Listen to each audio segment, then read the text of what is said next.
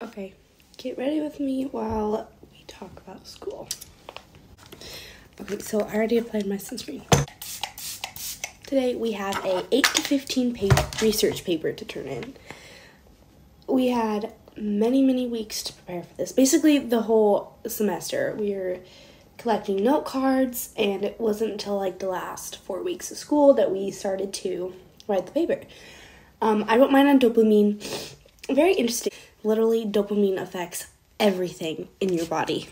Like, without it, you wouldn't be able to move, you wouldn't be able to, like, blink, you wouldn't be able to do basically anything. Like, the only thing you could do if you completely cut out all of the dopamine in your body would be breathe.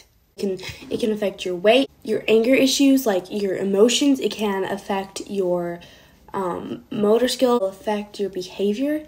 Like, dopamine can affect so many things. Being low on dopamine can cause,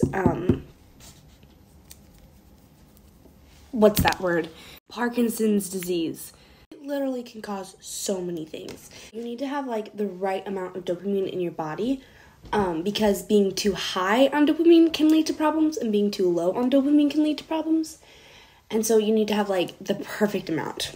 Being low on dopamine actually has a lot more like symptoms, like negative symptoms, and so like it's kind of easier to tell. But the thing is with dopamine, like, you don't realize you have it, you don't realize it's in your body that you need it until it's gone. There are natural ways to boost your dopamine levels. Certain foods or doing certain activities. Being high on dopamine can actually lead to like aggression or more like aggressive behavior. Dopamine also affects your time perception. So time really does fly when you're having fun. That's just a little glimpse of what I know.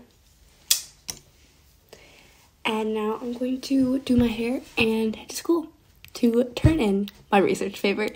So